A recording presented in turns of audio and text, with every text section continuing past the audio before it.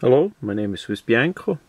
This is another video about the Si4732 tiny radio from China. It's an unbranded model.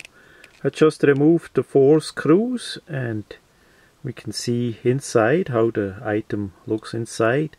Now the bigger silvery part there is the 3.7 volt 800 milliamp battery that is rechargeable with the USB-C port, and usually that battery is just laying in the housing.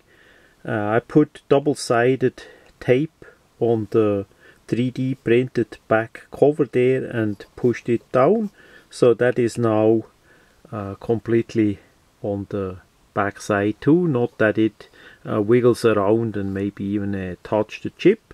On the other side we see that tiny speaker that is firmly in the place there, and it's not moving, so that did not need any help.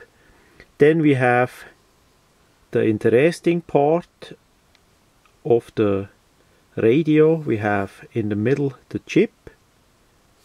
You know better quite likely than I know what it is and how everything is connected, so I just wanted to show you how the inside looks like. We have on top here we have the SMA connector for the antenna.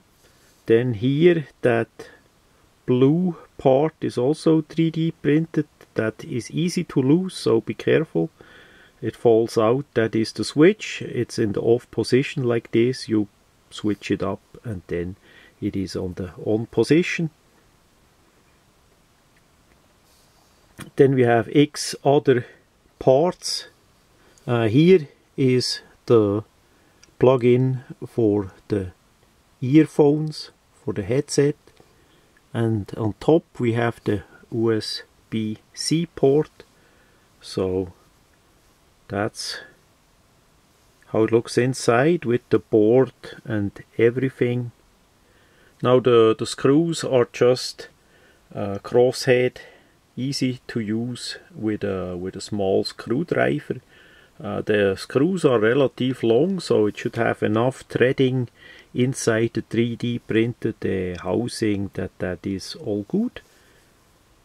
It's overlapping a bit in certain areas of the front and the back of the 3D printed housing, but I would say all in all it is good looking and working.